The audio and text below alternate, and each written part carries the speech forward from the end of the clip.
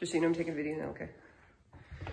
So what we have, you can see as the reflection. So what we have here is a piece of Limerick lace, and this is tambour lace. And this one is 1880 to 1920. And you can see some of the details here. We are currently in the Limerick Museum, which has one of the largest collections of Limerick lace, which is a specific type of lace on. Well, some of it is needle run and some of it is tambour lace. I think that communion dress is tambour lace, which would have been done with a hook. And this is some of these. This is a shawl. All of this looks like it was done with chain stitches. And we have here, do you think this is actually for a funeral? No? Yes. Absolutely. So this is kind of, you can see some of the details here. This is just an astronomical amount of work. This is another child's dress. It's a christening robe. Christening robe, yeah, there you go.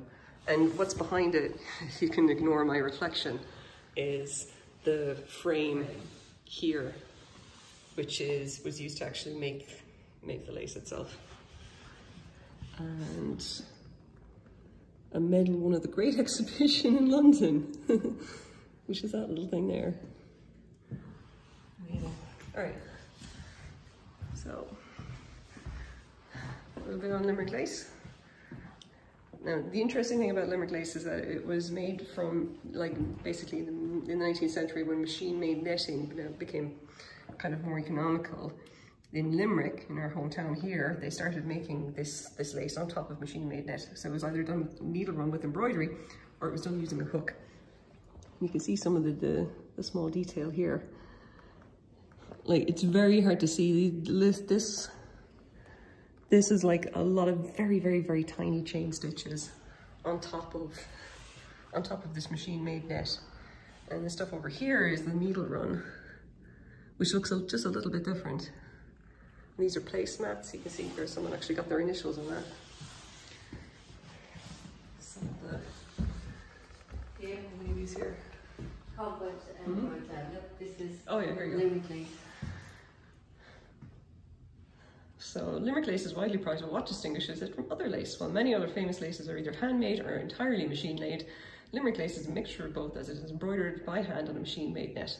Limerick lace makers, adept at stitches like cobweb, diamond run, and bird's eye, were renowned for their skills, and their work is still admired today. There are two main forms, both of which a lace maker sits under a large frame with a net stretched across it, while a small hook is used to embroider the stitches in tambour lace, and needle is used in needle run lace. Many pieces of Limerick lace can actually contain both forms. There's some of the patterns there. So if we take a quick walk through here.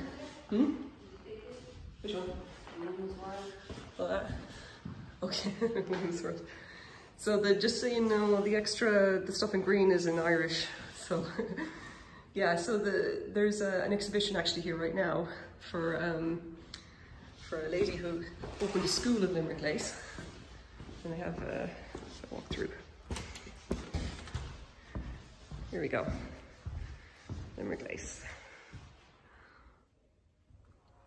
Famous Irish lace. And some of these pieces are absolutely incredible. So here we go. Limerick lace industry was established in 1829 by the English businessman Charles Walker. Yeah. Queen Victoria was apparently a huge, huge fan. And here's some other kind of examples of this, and it's kind of it's really hard to show on camera because I can't get up close. But all of these tiny little chain stitches would have been done probably with a tiny, tiny hook. I would say like a 13 hook or something like that.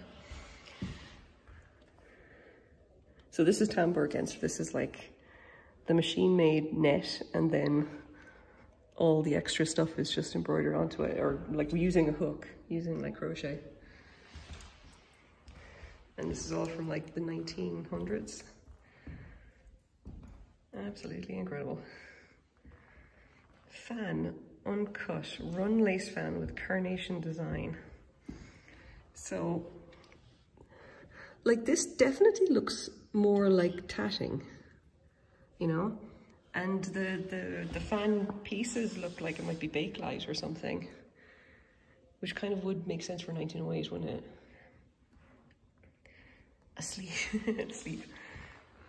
Yeah, the left and the right. There's sleeves. Oh yeah, of course. The left and the right. Yeah.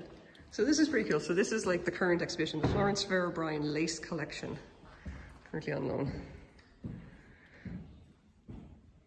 One of the finest collections of Limerick lace in existence. Pieces were made in Limerick at the Lace School, originally set up in 1889.